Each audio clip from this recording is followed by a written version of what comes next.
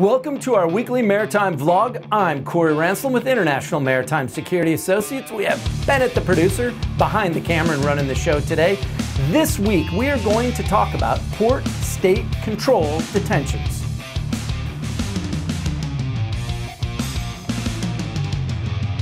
On previous episodes, we have talked about Port State Control and the MOUs around that. And we've also talked about ship detention, arrest, and seizure. On our previous episode about detention, arrest, and seizure, that was looking more at legal and financial implications for those arrests. This time, we're going to talk about some of the detentions that have resulted from Port State Control related issues. If you want to see those previous episodes, we'll have links to both of those down below.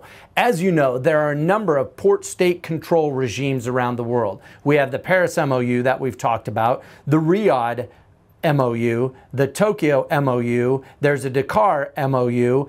There's a number of these MOUs, which what these MOUs do is they make it a lot easier for vessels that have a compliance piece under Port State Control to be able to comply with Port State Control regulations in one area. So it makes it a lot easier for vessel operators, hopefully, that they don't have a different regime for every single country they pull into.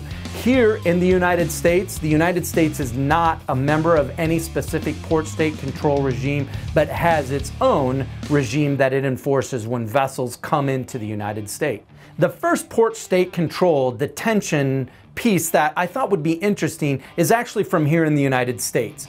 The United States has the largest number of cruise ship visits in the entire world. So with that, the Coast Guard is fairly busy when it comes to inspecting cruise ships under the Port State Control regulations. So the Coast Guard has released a report of the cruise ships that it has inspected and the number of detentions from 2017. There's some interesting figures in here, and as you guys know, I like stats and figures and numbers because to me, it really puts to light actually some of the things that are going on. So in 2017, the U.S. Coast Guard conducted 292 cruise ship examinations. That's a lot of examinations.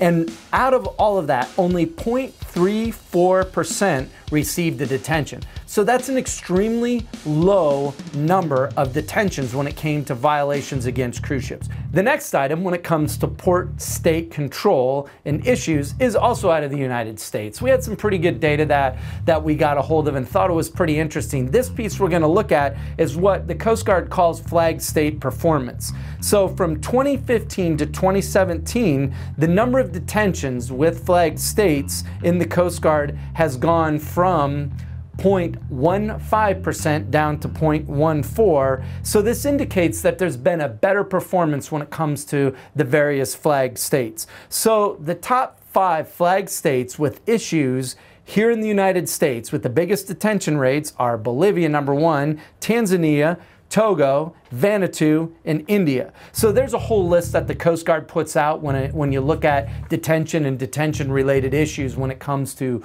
various flags coming into the United States. The next report that we took a look at when it came to detentions, we specifically pulled out one of the class societies. Just at random, this happens to be Class NK. To give you an idea, from a class society, kind of the average on detention rates for vessels in certain classes. So from Class NK, they had 426 reported Port State Control detentions relating to 383 ships, and that was from January to December of 2017, which that represents about 4.5% of the total number of ships in the NK fleet. Detention ratio for the NK fleet in 2017 was roughly about 5%.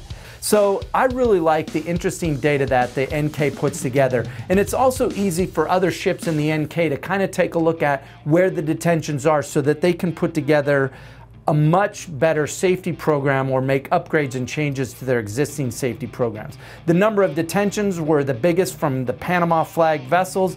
The type of vessel were bulk carriers, and the biggest as far as from age range were vessels that were from 5 to 10 years old. The last piece we're going to discuss today is specifically under the Paris MOU.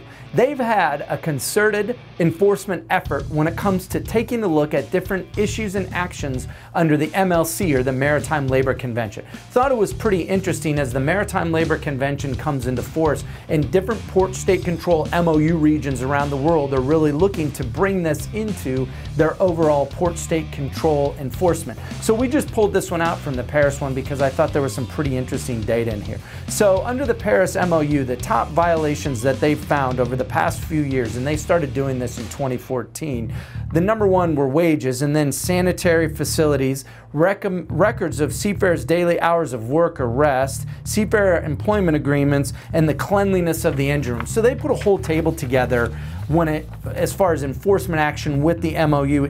So under the MLC and with the enforcement, I still think as we roll this out and the tripartite agreements work together, that there's still a long way to go when it comes to the onboard condition for seafarers. Thanks for joining us this week. We appreciate all the viewers we have. Just to let you guys know, here in the coming weeks, we're going to be doing an episode where we answer viewer questions. So start sending us your questions through our social media links, which are detailed in the banner above, also in the comments section below. You can put your questions in the comments to any one of our videos. Make sure you subscribe to our videos so you get notified when we post new videos across all of our topic headings. Also, hit the like button for every one of the videos that you like.